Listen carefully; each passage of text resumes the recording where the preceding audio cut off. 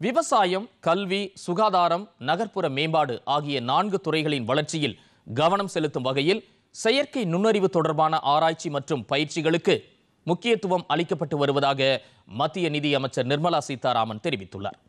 புதுதில்லியில் நடைபெற்ற கருத்தரங்கு ஒன்றில் உரையாற்றிய அவர் இதனை செயல்படுத்தும் வகையில் நிதி ஆயோக் பல்வேறு நடவடிக்கைகளை மேற்கொண்டு வருவதாக கூறினார். இவை தவிர விண்வெளி மற்றும் அணுசக்தி தொழில்நுட்பத்துறையையும் மேம்படுத்த நடவடிக்கைகள் மேற்கொள்ளப்பட்டு வருவதாக அவர் குறிப்பிட்டார். ஆராய்ச்சி மற்றும் மேம்பாடு தொடர்பான நடவடிக்கைகளுக்காக செயற்கை நுண்ணறிவு தொழில்நுட்பத்துடன் கூடிய சீர்மிகு மையம் ஏற்கனவே செயல்பாட்டில் உள்ளதாக அமைச்சர் தெரிவித்தார்.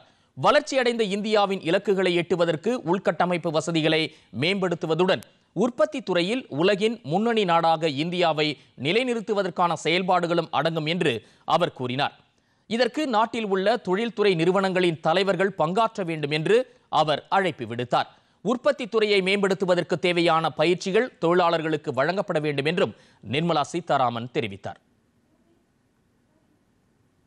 In every budget, we had made sure that in the last 2-3 years, we made a provision for skilling our manpower, and just not through some training courses, but engaging with different authorities who seem to have a good plan on skilling.